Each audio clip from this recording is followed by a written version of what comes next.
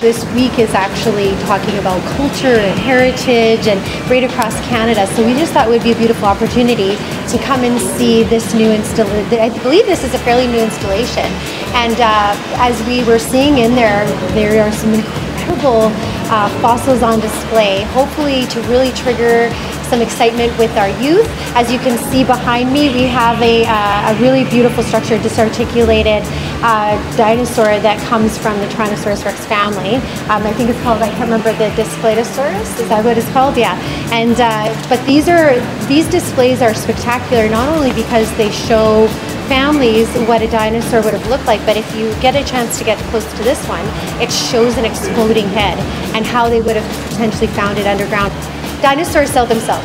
We don't need to talk about the Tyrrell Museum as such, that they get a lot of visitors every year, but the actual displays that are coming, there's a huge opportunity for education and to be able to share. And as a very, I'm a child at heart when it comes to these things, it really makes me excited, and I'm really, really happy to be able to share this and have this amazing museum in our province. What a gem, right? It's just amazing. The preparation lab, which was one of the parts of the tour, this is one of the most amazing parts of our museum. Not every museum has a preparation lab.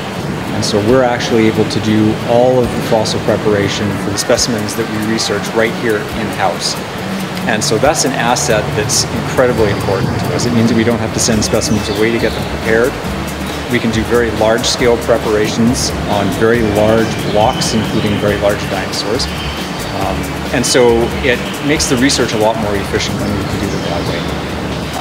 Our Fossils in Focus exhibit, which is our annually changing exhibit, this started about 5 years ago. That was the inaugural Fossils in Focus.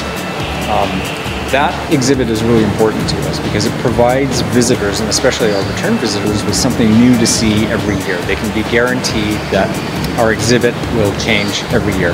And museums all suffer from one thing. It's very difficult to change exhibits for a variety of reasons. Many of them are very large-scale built-in exhibits. They're difficult to change. They're very costly.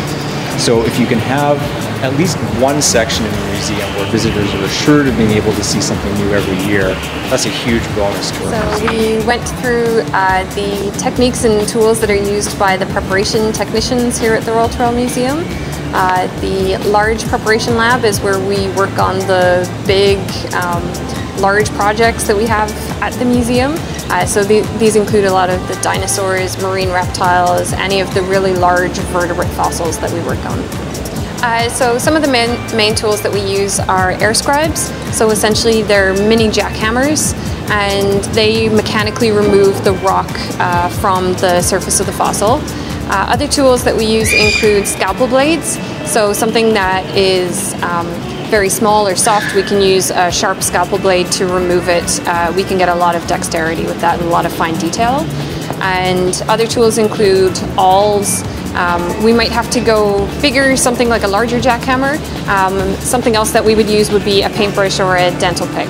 So that's really fine detailed work. And we can do everything right down to something with a pin or a needle if it's really delicate work under a microscope.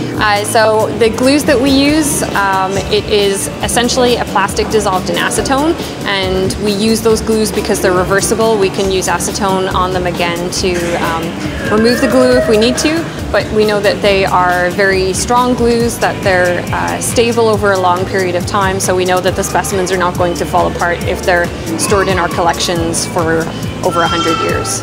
And you never would expect in a million years that you would be so fortunate to be able to go behind the scenes.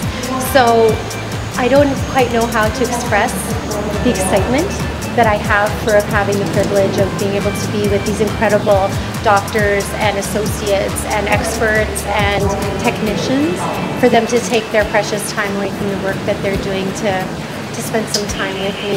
And us being able to continue collecting fossils and doing the research on fossils, that's the most important thing, because that really forms the backbone for our museum.